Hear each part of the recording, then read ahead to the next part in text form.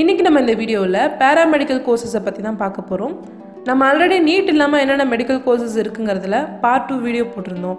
அதில் வந்து நிறைய Paramedical Courses பற்றி பேசியிருக்கோம். ஃபார் எக்ஸாம்பிள் ஃபார்மசி, நர்சிங், அதே மாதிரி physiotherapy, optometry, cardiovascular technology, occupational therapy, speech therapist, respiratory therapy, இதோட ஜாப் ப்ரொஃபைல் என்ன அண்ட் கோர்ஸ் டியூரேஷன், எலிஜிபிலிட்டி இதை பற்றி எல்லாமே பேசியிருக்கோம். ஸோ அந்த வீடியோ நீங்கள் மிஸ் பண்ணியிருந்தீங்கன்னா கீழே டிஸ்கிரிப்ஷன் பாக்ஸில் லிங்க் கொடுக்குறேன், செக் பண்ணி பாருங்கள். அது இல்லாமல் வேறு என்னென்ன பேராமெடிக்கல் கோர்சஸ் இருக்குது அதை பற்றி தான் பார்க்க போகிறோம். ஃபர்ஸ்ட் பார்த்தீங்கன்னா anaesthesia and operation theatre technology, இதை பற்றினும் செப்பரேட் வீடியோ போட்டிருக்கோம், அதுலேயே செக் பண்ணி பாருங்கள். ஸோ ஆப்ரேஷன் தியேட்டருக்கு போகிறதுக்கு முன்னாடி பேஷண்ட்டை எப்படி ரெடி பண்ணுறது, அவங்களுக்கு மயக்க மருந்து கொடுக்கறது, இதெல்லாமே தான் இந்த கோர்ஸு. நெக்ஸ்ட் பார்த்தீங்கன்னா இந்த ரேடியோகிராஃபி அண்ட் மெடிக்கல் இமேஜிங், இதை வந்து ரேடியாலஜி டெக்னாலஜிஸ்ட் சொல்லலாம், இல்லைனா எக்ஸ்ரே டெக்னீஷியன் இந்த மாதிரி சொல்லலாம். நம்ம எல்லாருக்குமே தெரிஞ்சிருக்கோம் எக்ஸ்ரேங்கிறது வந்து ஏதாவது ஒரு இடத்துல வலி இருந்துச்சுன்னா அதை எக்ஸ்ரே எடுத்து பார்த்தா அதை அனலைஸ் பண்ணி அவங்க வந்து ட்ரீட்மெண்ட் கொடுப்பாங்க இல்லைங்களா. ஸோ அந்த மாதிரி அந்த இன்டர்னல் இமேஜை கேப்சர் பண்ணுறதுக்கு யூஸ் பண்ணுற எக்யூப்மெண்ட் தான் இந்த எக்ஸ்ரே எல்லாம் சொல்லுவோம். அந்த எக்யூப்மெண்ட்டெல்லாம் கரெக்டாக ஆப்ரேட் பண்ண தெரியணும், அதே மாதிரி அதை மேனேஜ் பண்ண தெரியணும். செகண்ட் பார்த்தீங்கன்னா மெடிக்கல் லேப் டெக்னீஷியன். நம்ம இதில் பார்த்துட்டு இருக்க எல்லா கோர்ஸுமே உங்களுக்கு மோஸ்ட்லி 4 இயர்ஸ் இருக்கும், சில காலேஜஸில் 3 இயர்ஸ்க்கு சான்ஸ் இருக்குது. So 3 years plus 1 year internship இந்த மாதிரி இருக்கும். இந்த மெடிக்கல் லேப் டெக்னீஷியன் என்னென்னு பார்த்தீங்கன்னா நம்ம பிளட் செல்லையோ இல்லை டிஷ்யூ செல்லையோ எடுத்து டெஸ்ட் பண்ணி அதுக்கு ரிப்போர்ட் கொடுக்கறது தான் இந்த மெடிக்கல் லேப் டெக்னீஷியனோட வேலை.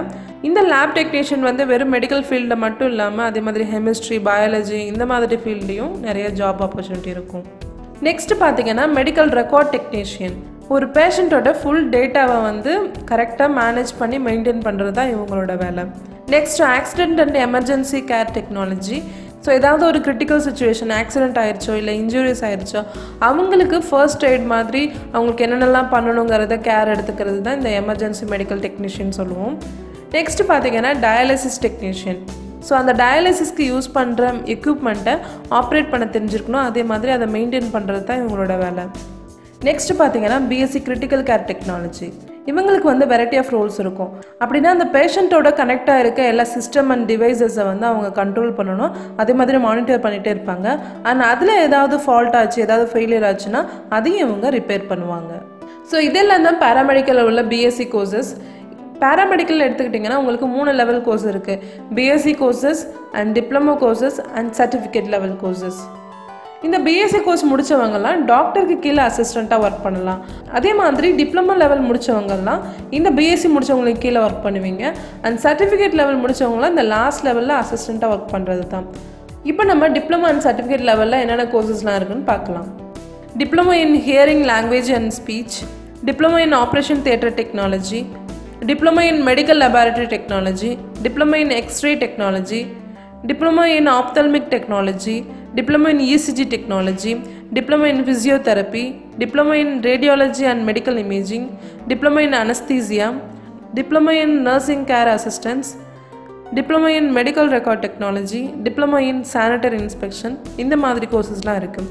அண்ட் சர்டிஃபிகேட் லெவலில் பார்த்தீங்கன்னா x ray R radiology assistant R technician, and medical laboratory assistant, operation theatre assistant, nursing care assistant, CT scan technician, dialysis technician, MRI technician, இந்த மாதிரி லாஸ்ட் லெவலில் ஒரு அசிஸ்டன்ட் லெவலில் ஒர்க் பண்ணுறது தான் இந்த சர்டிஃபிகேட் லெவல் ப்ரோக்ராம் எல்லாம்.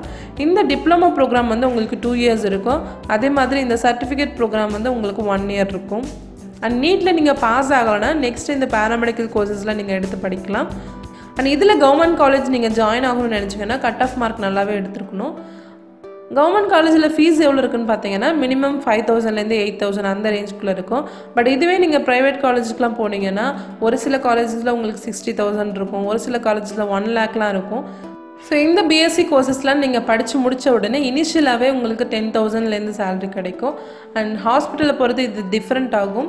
அண்ட் 1 இயர் எக்ஸ்பீரியன்ஸ் அந்த மாதிரிலாம் கிடச்சிச்சின்னா உங்கள் சேலரி 15,000, 20,000 அந்த மாதிரி இன்க்ரீஸ் ஆகும். ஸோ மெடிக்கல் சைடில் இன்ட்ரெஸ்ட் இருக்குது, நான் சீக்கிரம் ஜாபுக்கு போகணும் அப்படின்னு நினைக்கிறவங்களுக்குலாம் இந்த கோர்ஸ் நல்லாயிருக்கும். அண்ட் இந்த இன்ஃபர்மேஷன் உங்களுக்கு யூஸ்ஃபுல்லாக இருந்துச்சுன்னா உங்களோட friends and family and ஸ்டூடெண்ட்ஸுக்கும் share பண்ண மறந்துடாதீங்க. அண்ட் இந்த மாதிரியான கரியர் ரிலேட்டட் வீடியோஸ் உங்களுக்கு கண்டினியூஸாக வேணும்னு நினச்சிங்கன்னா மறக்காமல் எங்கள் சேனலை சப்ஸ்கிரைபும் பண்ணிக்கோங்க. அண்ட் பக்கத்தில் இருக்க பெல் ஐக்கனை கிளிக் பண்ணி நோட்டிஃபிகேஷன் ஆல்னு கொடுத்துக்கோங்க. அப்போ தான் நான் எப்போ வீடியோஸ் அப்லோட் பண்ணாலும் உங்களுக்கு நோட்டிஃபிகேஷன்ஸ் வரும். தேங்க்ஸ் ஃபார் வாட்சிங்.